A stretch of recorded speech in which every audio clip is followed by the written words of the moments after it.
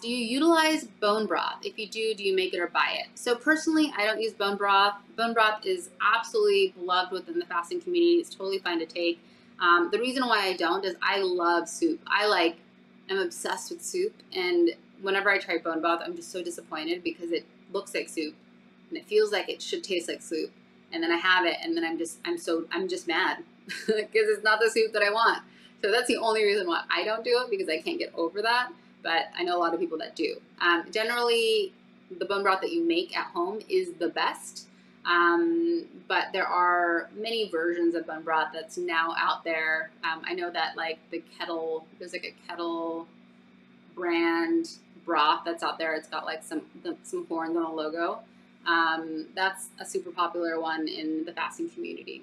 Do you utilize bone broth? If you do you make it or buy it? So personally, I don't use bone broth. Bone broth is absolutely beloved within the fasting community. It's totally fine to take.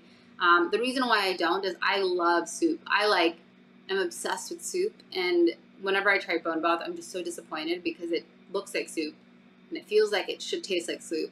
And then I have it, and then I'm just mad because it's not the soup that I want. So that's the only reason why I don't do it, because I can't get over that. But I know a lot of people that do. Generally, the bone broth that you make at home is the best.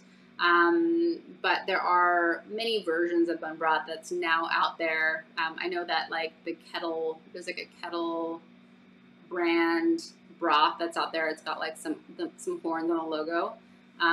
That's a super popular one in the fasting community.